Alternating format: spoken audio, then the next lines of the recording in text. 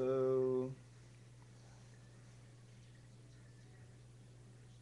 what's the name of this game? Drama team. Trauma Team. Yeah. Yeah.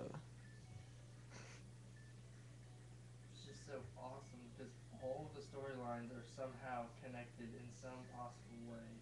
So they actually put a lot of effort into each storyline, despite the Mhm. fact that pretty much all you're doing is it's not just like a random. It's not just a random day in the office of the surgeon. It's just, and it's not random coincidences either. Yeah. Like, So it's a good game? yes, it's a very fun game. What would you rate it? 9.5.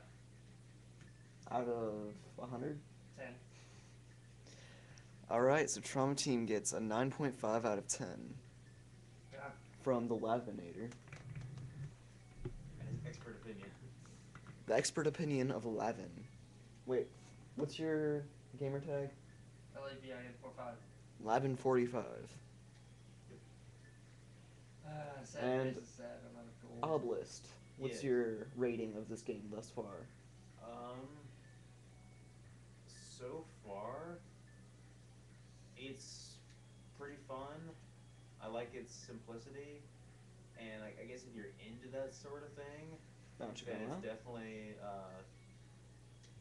a good surgery simulator. I don't know. I rate it about an 8 out of 10 just from my first experience, and it's probably gets better or worse as it goes on. So far, I'm just playing it once and 8. Alright, so Obelisk rating 8.0 out of 10. Yes. And I haven't played it yet, so based on just appearance, I'll give it a 6 out of 10. Fine. Just weird Just like to that. spite everyone. See how it is. And that's Sync S. I don't know if. Now operating on the All long. right. So that's it for our first game rating of the year.